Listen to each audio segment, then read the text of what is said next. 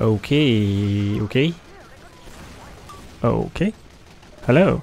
So, I'm going to go over some tips and tricks for fighting and detecting spies. And sure, there are plenty of videos about how to deal with spies out there already. So, some of it will be old news, but I'm not going to go over the most basic stuff like, hey, you should look behind you all the time, constantly. If you never look forward, you can't get backstabbed, so try that. But anyway, I will bring up some stuff I don't see mentioned that often, at least. Also, you will be able to use a lot of this information to improve as a spy as well. It works both ways. And again, some of these clips are very old at this point, but that's not a huge deal. I will also try to, in some cases, put some captions of what gave the spy away and things like that, as it can be pretty tough to tell sometimes. Okay, I'm going to start off here by going over quite a few different visual tells that gives away the fact that there is a cloaked spy. Some of it will be related to what graphic settings you have. But I would consider this to be basically a long list of bugs that should get fixed. But yeah, let me know if any of it has actually been patched already. That's very possible. So, for example, something most of you will probably already know about is the disguise smoke. Basically, if you disguise before cloaking, you will have a smoke effect around you when you should be invisible. And my problem with this is mostly the fact that it is not clear at all in the game itself for the spy that it would work that way. And you see this mistake being made all the time, mostly with the dead ringer, of course. And it's not a big deal once you know about it. You just press the keys in the right order. But why? So, if you're using the dead ringer, do not disguise unless you know that you're in a safe place and won't take any damage. Also, if you hit a spy and the smoke instantly stops moving, that spy is dead. Alright, so moving on to some very similar things that are even more problematic, because the spy has very little control over this stuff. First off, we have the overheal particle effects and the heal beam from the medic and the payload and such that gets stuck on the spy while he's cloaked. It's a fairly common thing that really shouldn't happen. There are also a couple of overhead icons that can sometimes get stuck on the spy as well, like if you call out for a medic, or if you have enabled the critical hit text, that also stays on the spy for a bit as he's cloaked, allowing you to track him. It's also the case for double donks and stuff like that, if you have those indicators enabled. I'm not sure if this is still the case after the pyro rework, but the flames used to hang around for a little too long when activating the ringer. You also get the impact sounds when you're hitting the spy afterwards, which is most noticeable for pyro. Some more glitchy stuff includes broken models, floating vaccinator icons, random flames appearing, shadows clipping through walls. There are certain hats and items with effects that get stuck on the spy. And probably much more that needs fixing. Okay, so one thing that they really should change is the wall hacks you get just after you spawn. Either make it so enemy spies do not show up at all, or only give them an outline if they are within your line of sight. That seems like such an easy solution to me. I don't understand why they did it like this. Alright. Those are some of the obscure things that reveal the location of a spy and really messes them up for no good reason. Well, another thing to look out for is the fall damage effect and sound. And I actually like this quite a bit, because it forces you, as a spy, to think about your movement and to learn how to navigate maps silently.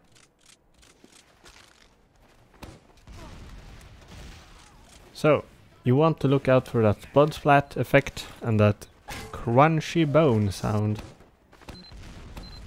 I'm going to move on now to a couple of sound and audio cues that are very useful to be aware of.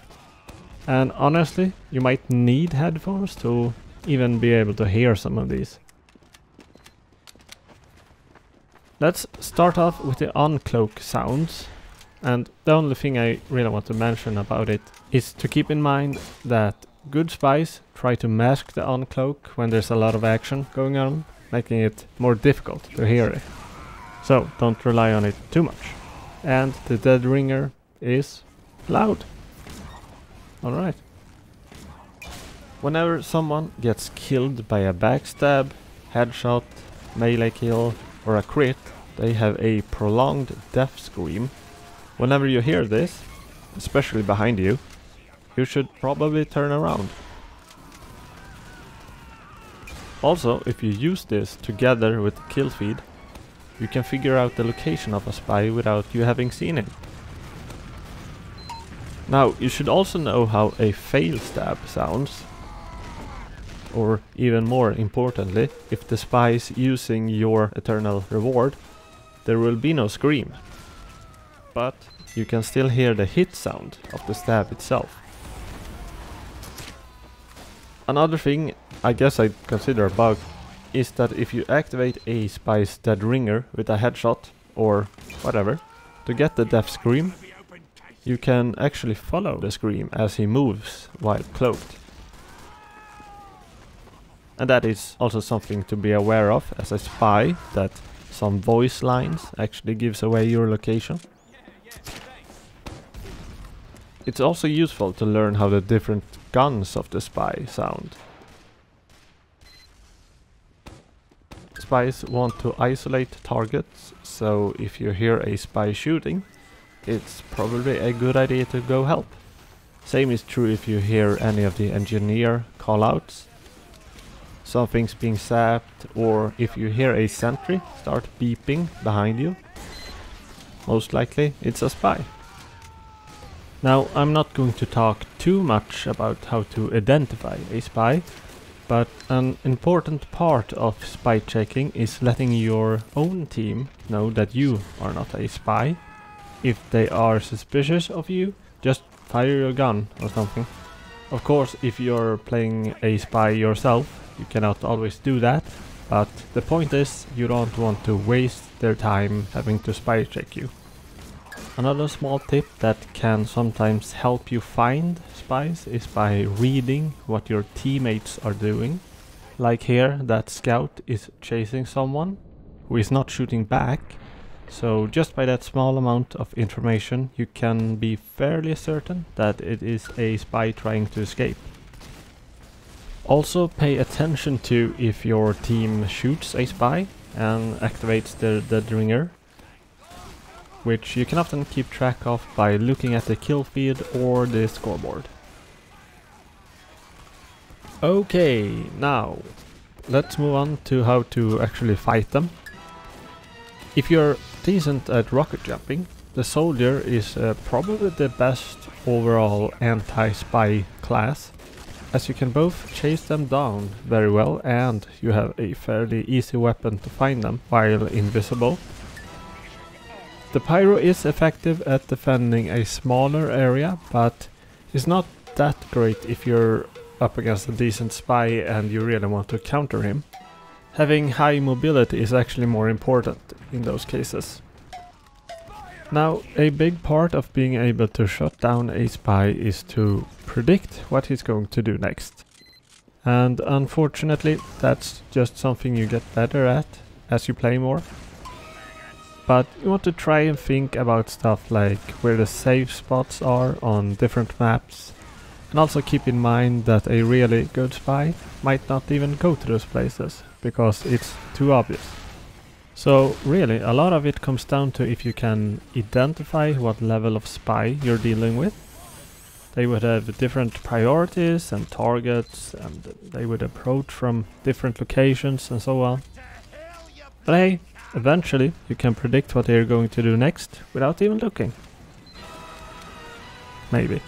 I'm pretty sure I've talked about it before, but regardless of what class you're playing, if you know that someone's looking for you, try and be unpredictable.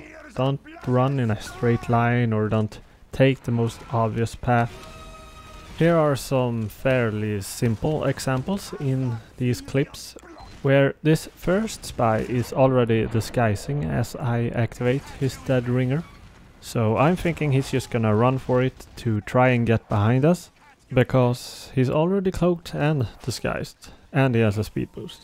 And in this incredibly similar clip, I hit the spy going around the corner, as he's already disguised as a demo man, which in this case makes me think he's going to take a second and redisguise first. So in both cases they are being very predictable.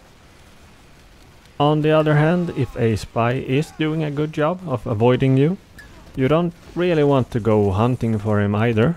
Maybe at most fire some shots where you think he might be, but there are certainly spies that deliberately try to waste your time by just running away and hiding somewhere. If you suspect that there is a spy somewhere close to you, try to find some high ground or somewhere where you can view as much of the area as possible, which will make it much harder for a spy to actually be sneaky. And it should also make it easier to chase them down as well. Okay, now let's get to the big secret of how to beat spies. The incredibly overpowered tactic called standing still. Wow. Well, mostly you're gonna do this against cloaked spies, but it can work if they're in a hurry to get somewhere as well. By doing this, you are in a lot of cases forcing the spy to uncloak in front of you or take a different path. That might be way riskier for him. Like for this spy, if he decides to jump out the window here, most likely he's going to end up in front of the rest of my team, and if he stays, it's a fairly easy kill. Here's another example where I hear the fall damage crunch behind me, and because I can move faster than the spy as a soldier, I jump towards the staircase to block it, and now he's basically forced to uncloak in front of my team or take a really bad fight in the staircase. So just by standing in the right place to deny an area, you can almost make it impossible for a spy to survive. Also, pay attention to if your teammates are blocking a path, then you can focus on the one with less traffic. Another thing you can do to deny an area or a path is to use rockets or stickies and such to basically deny an area by simply spamming it. Right here I am standing on one staircase to block it and spamming the other one with stickies, making it real awkward for the spy to get where he wants to go. I guess I'll also briefly mention spies that use speed buffs in different ways to throw you off by doing trick stabs with longer jumps or simply moving around corners faster, stuff like that. But as always, just keep your distance, and as soon as you see them go for something fancy, you back up. It is something to keep in mind though. Okay, that's it. There's definitely a lot more stuff I could go over, but I think at the end here I'm just going to add a bunch of rapid fire examples of whatever I can find that you can pause and look at if you feel like it. But yeah, bye bye.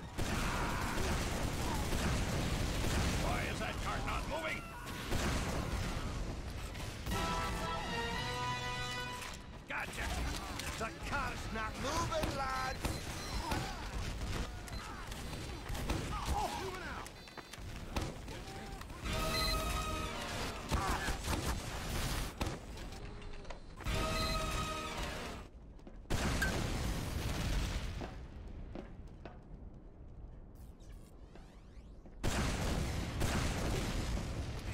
Thanks, mate!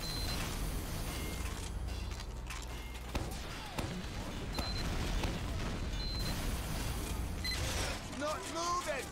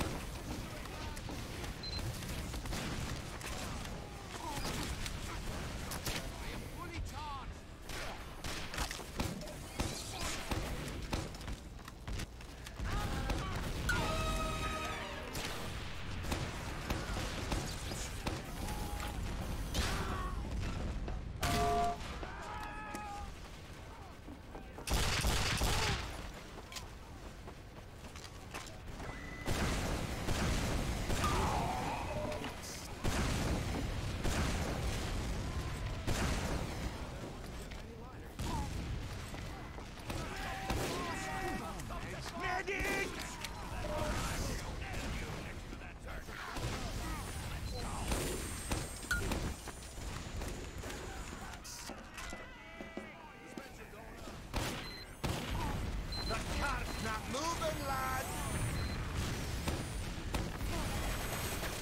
Ow! Hey, thanks.